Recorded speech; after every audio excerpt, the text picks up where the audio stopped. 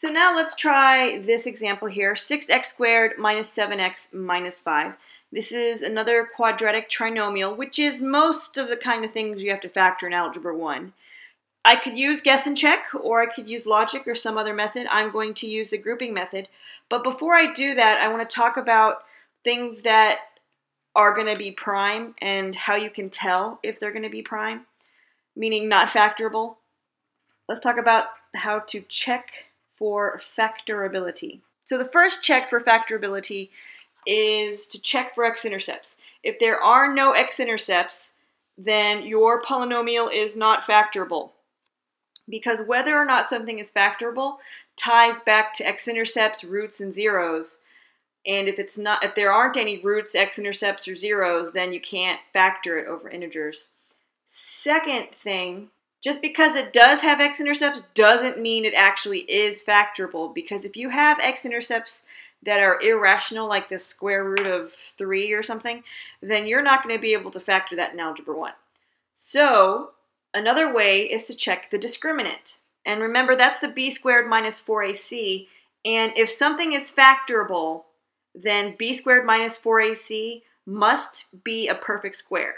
So if you want to check to see if a polynomial is factorable to begin with, the best bet is to check the discriminant. B squared minus 4ac, if it's a perfect square, then you can factor that thing over integers.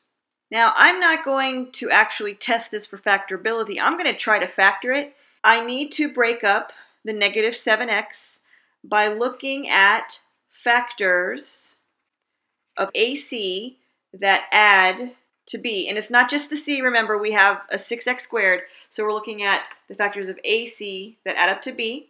In this case, it's going to be a and c are 6 and negative 5, which gives me a negative 30. So I'm looking for factors of negative 30 that, when added together, give me negative 7. And the sign matters. Always take the signs with these numbers. So factors of negative 30 that add to negative 7, that tells me that one's positive and one's negative. So I'm going to make this one the negative one and that one the positive one. And so I go through the factors. 1 and 30 are too far apart. 2 and 15 are too far apart. 3 and 10 are 7 apart. And so one of these numbers is 3 and one of these numbers is 10. And then since it's negative 7, that means this has to be negative 10 and this one has to be positive 3. And so that doesn't factor it for me. All that tells me is that 6x squared minus 7x minus 5, before someone combined like terms, it was 6x squared minus 10x plus 3x minus 5. And now I factor by grouping. And I can do this just in a line, or I can draw it in the boxes. I'm just going to do this in a line. So I think, okay, well, what are the factors in common to 6x squared and 10x? Well, they're both even, so there's a 2, and they both have x's. And I'm left with 3x minus 5. And oh, hey, check it. I have a 3x minus 5 over here. So that means, what did I have to factor out to get this to work? Well, in order to get this to work, I need a plus 1. So if my factor happens to be the actual expression or term, that means I had to factor out a 1.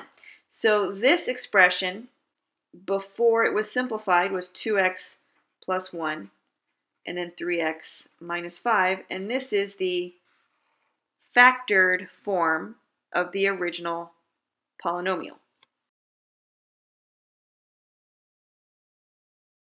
Now let's officially talk about factoring completely. On the last few class activities, I've actually had you do some factoring completely. And factoring completely means that first you check to see if there's a greatest common factor between your terms, and then you factor that thing out first. And then after you do any factoring that you notice you can do, you always look at your final factors. This is actually key right here.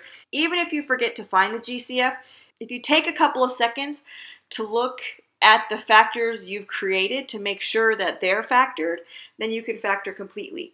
Now, here's the deal. The instructions from now on are just going to be factor completely. And I expect you to be able to factor out GCFs or whatever just from this factor completely instruction. So we're going to look at a couple of examples. We'll start with this one here. I have y squared times 2y plus 5 minus 9 times 2y plus 5. And I see that it's like halfway grouped for me. And of those two groups, the 2y plus 5 is common. And then I'm left with y squared minus 9. Now, if you box off and happy face this answer, you did not factor completely. Remember, you always check your factors to make sure you can't factor them further. So if I check 2y plus 5, I can't do anything with 2y plus 5. That's fine. Then I check y squared minus 9. I say, well, can I factor y squared minus 9? And when it's not linear, y squared minus 9 is not linear, then you should be a little suspicious that maybe you can factor it. If it is linear, then the worst thing you can find is that you didn't take out a GCF. In this case, 2y and 5, there's no greatest common factor other than 1. So this, if it were y squared plus 9, then I can't do anything to it. It's completely factored because remember, sums of squares aren't factorable. But this is not a sum of squares. This is a difference of squares. And that was one of our special cases. I can factor it. And if you remember how to factor difference of squares, which I hope you do, I square root that, I put a plus and I put a minus, and I square root that. And now this completely factored.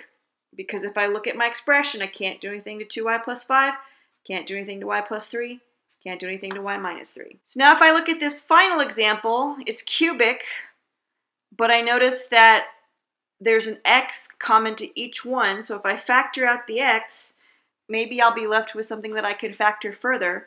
So I have x, I'm left with a 16x squared plus 8x. And I notice in class that a lot of people will just close off the parentheses right then because it's like, oh, I took that x out. But a rule of thumb for GCF factoring is however many terms you are given in the original expression, when I factor out the GCF, the thing in the parentheses better have that many terms. So if I have 3 terms here, then when I take out the GCF, I have to have 3 terms inside the parentheses.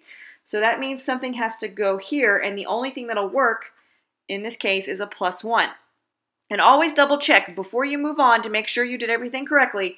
Make sure you have the correct number of terms in the parentheses, and that if you just do a quick visual mental multiplication to make sure that you actually factored out the correct thing, 16x squared times x, yes, 8x times x is 8x squared, x times 1 is x. So I factored out the GCF correctly, yay.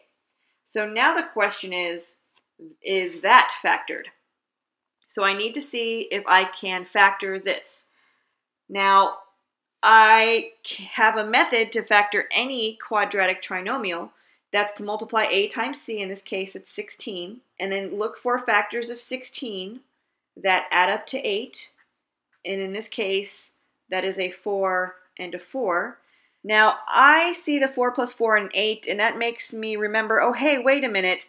This thing here actually happens to be one of my special cases, and it's the perfect square trinomial because I see 16x squared is a square, and so I get a 4x, everything's positive, 1's a square, and I get 1, and I just have to square the whole thing. And if I didn't recognize this at this point, then I'd have to continue factor by grouping by saying 16x squared plus 4x plus 4x plus 1, and then go through the whole process and get the exact same answer. So it's good to check for special cases in the beginning, because factoring by grouping is actually the type of factoring that takes the longest.